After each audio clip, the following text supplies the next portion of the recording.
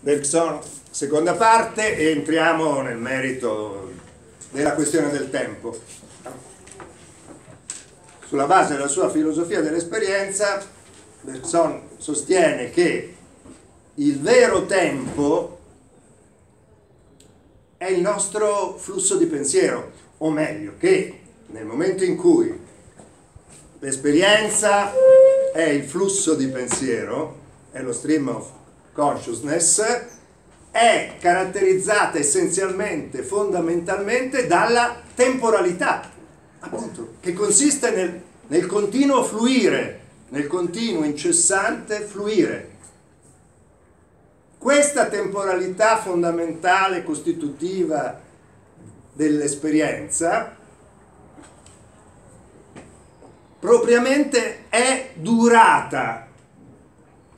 Si deve chiamare durata per distinguerla dalla concezione comune del tempo, in particolare dalla concezione scientifica, che però scientifica del tempo. La concezione comune scientifica, meccanica del tempo, il tempo, quello che Bergson chiama il tempo dell'orologio. Questa concezione è una derivazione della nostra temporalità fondamentale, deriva per astrazione dalla durata, però appunto in questo senso non è il vero tempo, è un tempo mascherato, è un tempo astratto, ovvero mascherato. Mascherato da che cosa? O meglio, e perché è mascherato? E qui sì, da che cosa è mascherato? Dallo spazio. In realtà il tempo scientifico, il tempo quantitativo, meccanico, misurato appunto dagli orologi, sia dagli orologi a lancetta, no? Sia dagli orologi anche a fotone. No? Avete presente i due specchi, il fotone che rimbalza continuamente? Benissimo. Questo tipo di tempo in realtà è spazio, non è veramente tempo, è spazio. Perché? Perché la lancetta come fa a misurare il tempo? Attraverso un movimento, percorrendo una distanza, percorrendo uno spazio, no? Spostandosi. Ma idem è il fotone che rimbalza tra due specchi. Allora, che cos'è il tempo scientifico, il tempo comune, il tempo dell'orologio? È uno spazio utilizzato come unità di misura di un altro spazio.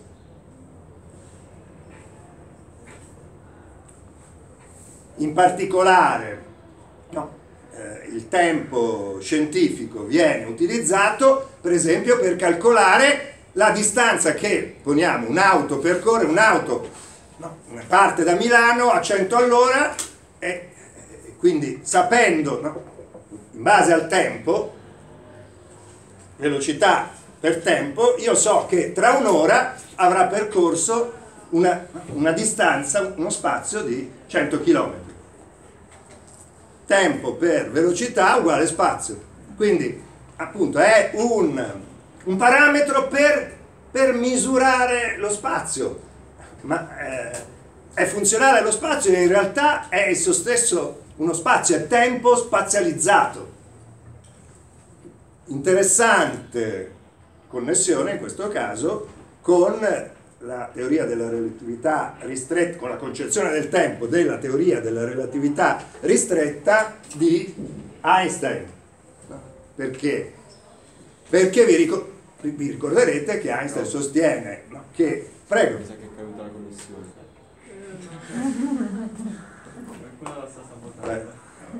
Io i miracoli non posso farli, si riaccenderà, comunque poi eventualmente potrà vedere la registrazione. Allora, dicevamo che per Einstein non esistono lo spazio e il tempo separati, no? Esiste il continuum spazio-temporale. Spazio e tempo non si scrivono più separati, ma si scrivono insieme, al massimo col trattino. Lo spazio-tempo, e Einstein sostiene appunto che vi è una quadridimensionalità costituita dalle tre dimensioni, diciamo, comuni, correnti, normali dello spazio, più una quarta dimensione spaziale, speciale. Einstein stesso che dice, è comunque una dimensione spaziale speciale, comunque spaziale. Il tempo è un'altra modalità dello spazio, della spazialità, una quarta dimensione spaziale. Quindi in questo senso Bergson sarebbe d'accordissimo, salvo dire sì, ma questo è il tempo scientifico, è il tempo meccanico, matematico, non è il tempo fondamentale. Prego. La filosofia di Bergson viene prima di Einstein? Sì, anche se sì. Okay. Sì, perché no, abbiamo detto già nel 1896 materia e memoria. Okay. Però l'evoluzione creatrice 2 anni dopo la teoria della relatività ristretta. Questa concezione del tempo è già presente in materia e in memoria. Giusta precisazione. Ok, allora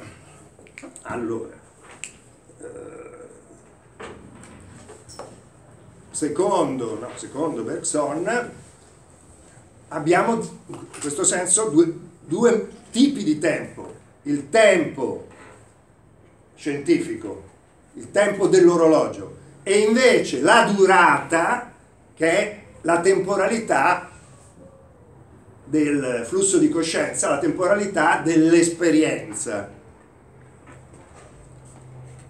Per chiarire questa distinzione, Bergson stesso usa due analogie. Il tempo dell'orologio è rappresentato da una collana di perle.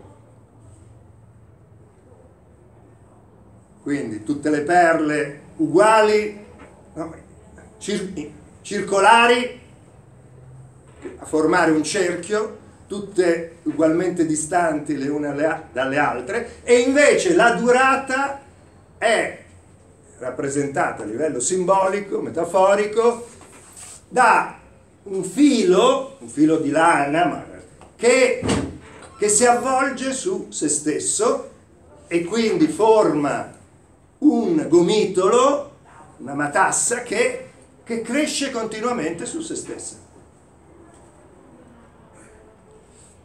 Beh, no, avete già, credo, un'intuizione della differenza. Sulla base appunto di questa doppia analogia, Bergson poi spiega allora il tempo matematico, il tempo scientifico, il tempo dell'orologio è innanzitutto un tempo discreto, discontinuo, cioè fatto di tanti appunto grani, perle divise, e al tempo stesso però è un tempo basato su tanti istanti tutti uguali, è un tempo indifferenziato, meramente quantitativo, senza alcuna connotazione qualitativa e quindi senza alcuna differenza.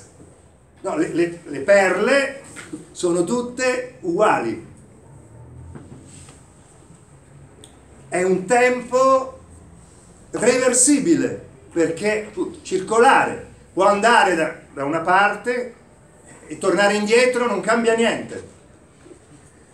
Perché? Perché tutti gli istanti atomi, no, del perle del decorso temporale sono uguali e e distinti, e quindi si può andare avanti come andare indietro, e dunque non esiste un presente, un passato, un futuro, perché non c'è appunto alcuna differenziazione. No, vi ricordate che un po' avevamo affrontato questa problematica quando avevamo visto per la scienza dell'Ottocento che appunto il tempo, il moto tempo è reversibile a livello meccanico, in base al paradigma meccanicistico, moto tempo, i fenomeni si possono svolgere in una direzione, nella direzione contraria, salvo poi l'entropia, no? Salvo quando è emerso il problema dell'entropia, appunto. Cioè, per questo costituiva una potenziale anomalia l'entropia, perché introduceva l'irreversibilità. Okay. Allora, ancora, il tempo matematico-meccanico è un tempo deterministico, perché ogni istante produce quello successivo in modo ineluttabile, inesorabile, determina quello successivo, per quanto poi quello successivo sia uguale a quello precedente in se stesso, no? Ma appunto. E infine, in questo senso, il tempo scientifico non è un tempo reale, cioè non è il tempo della realtà, cioè dell'esperienza. È un tempo strumentale, un tempo che, come la scienza, secondo almeno parzialmente, secondo Bergson, è una conoscenza strumentale, cioè non è una conoscenza appunto speculativa, è una conoscenza che ha un obiettivo pratico strumentale, utilitaristico, e quindi non è vera, piena conoscenza. Invece,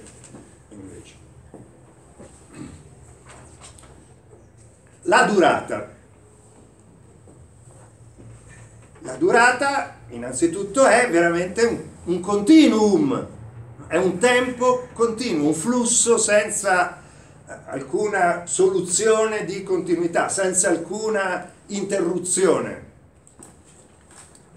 ed è qualitativamente differenziato. Il tempo della nostra coscienza è sempre un tempo che ha una qualità, una sua specifica qualità. Può essere la qualità della noia, può essere la qualità invece del divertimento, tanto è vero che quando il tempo noioso non finisce mai, si allunga. Il tempo invece divertito è brevissimo, dice no, ho già finito, l'avete presente, no? Quindi come si mostra la qualità della durata, quindi della temporalità dell'esperienza? Si mostra nel fatto che appunto si dilata o si restringe a seconda, no, della qualità. Quindi non è fatto di tanti istanti, secondi meglio, di tanti secondi identici. Sono invece veramente istanti, attimi tutti diversi. E da questa diversità poi nasce, no, l'articolazione temporale in presente, passato e futuro, strettamente connessa alla memoria. In altre parole, nella durata, nel tempo della durata, vi è appunto una continuità, vi è un legame tra tutti gli istanti, e questo legame viene prodotto dalla memoria, perché la memoria conserva gli istanti precedenti, in base agli istanti precedenti distingue l'istante presente in quanto attenzione, il presente è costituito dall'attenzione, ma l'attenzione a quello che esperisco qui e ora, che esperisco in questo momento, naturalmente dipende dalla conservazione e distinzione di ciò che ho esperito. Io lo conservo, ma nella modalità del passato, distinguendolo qualitativamente come ciò che ho già provato, ciò che ho già esperito. Ma chiaramente non posso esperire qualcosa come presente qui ora, no? La presenza immediata di qualcosa, se non ho diciamo la coscienza invece dell'esperienza passata, no? Sono complementari. Se non ho già costruito la distinzione tra passato e presente, e al tempo stesso lo stesso discorso vale per il futuro, perché il futuro è la nostra aspettativa, è comunque l'operazione coscienziale dell'attesa aspettativa di un istante successivo, di un nuovo istante, di una nuova esperienza, di un nuovo contenuto coscienziale della coscienza, che dipende però sia appunto dall'esperienza presente sia dall'esperienza passata. Quindi distinzione qualitativa fondamentale nell'ambito della durata tra passato, presente e futuro. Queste tre dimensioni della durata naturalmente sono complementari tra di loro, no? Nessuna delle tre può darsi senza le altre due.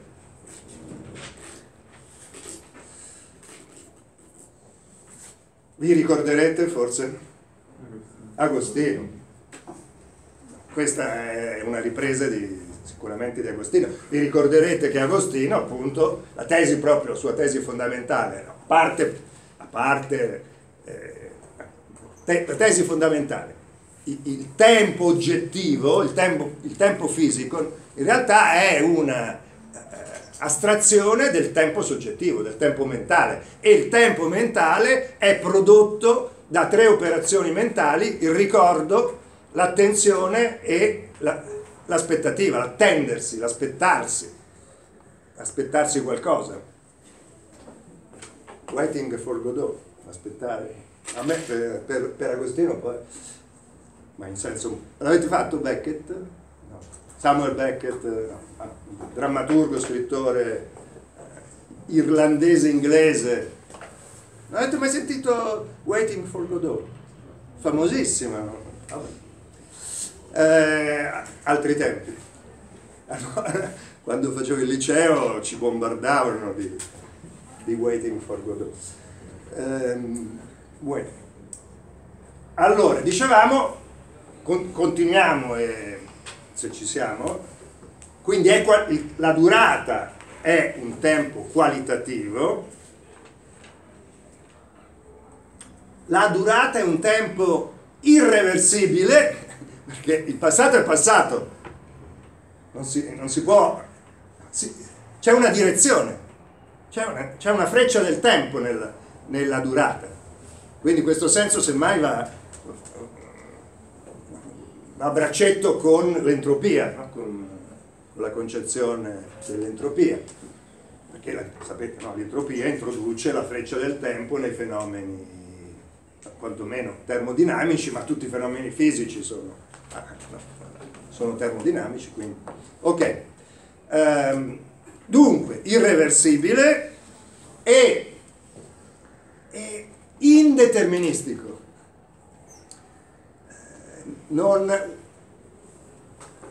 L'istante precedente del tempo durata non è causa necessaria dell'istante successivo. Questo non è l'effetto necessario di quello precedente. proprio perché sono qualitativamente, i vari istanti sono qualitativamente differenziati, sono in un continuum, in un legame, ma non è un legame di tipo deterministico, non è un legame meccanico, quindi comunque non è un legame deterministico. Prego. E gli istanti sono differenziati dalla volontà dell'uomo?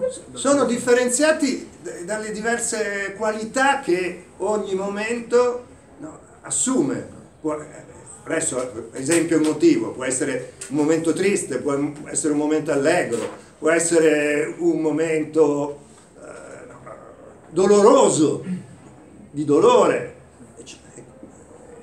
E quindi sì, in questo senso e in questo senso indeterminismo vuol dire libertà, nel senso appunto la durata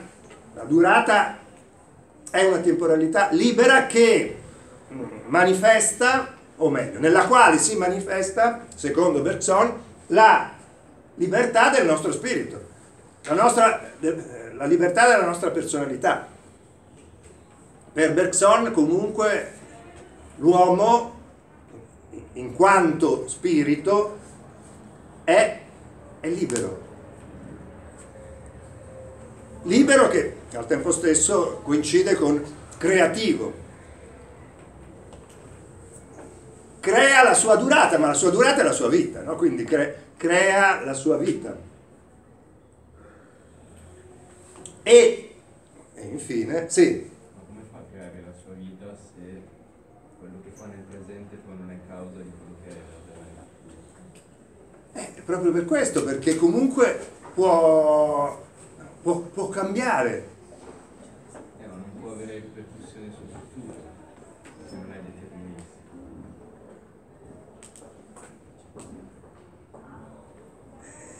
Perché no? Perché non può fare in modo di creare le cause necessarie a determinati effetti. Non ho capito. Cioè, nel senso, lui non può agire sul Alza un po' anche il presente immaginando quali effetti avrà sul futuro, se non è deterministico il tempo. No, perché l'aspettativa la sceglie, secondo Bergson. Poi la tua può essere sicuramente una critica confutativa, però a prescindere dal fatto che io in questo momento mi sento triste, posso aspettarmi e quindi scegliere di diventare sempre più triste, di sentirmi sempre più triste, ma posso invece anche scegliere di sentirmi allegro o quantomeno sereno, aspettandomi anche a partire da qualcosa che è presente, che è realmente presente, posso però scegliere diversamente. E basta. Infine in questo senso, questo ve l'avevo già anticipato, adesso forse è più chiaro, la durata è il tempo reale, è il tempo dell'esperienza, cioè è della realtà. Non è il tempo che ci serve per interagire nel modo più vantaggioso possibile con il mondo fisico. Il tempo matematico dell'orologio è il tempo che è il tempo strumentale che utilizziamo per interagire nel modo più vantaggioso con il mondo fisico, con la natura. Mentre il tempo della durata è proprio il tempo fondamentale, il tempo dell'esperienza, del flusso di coscienza, ovvero della realtà. Bene.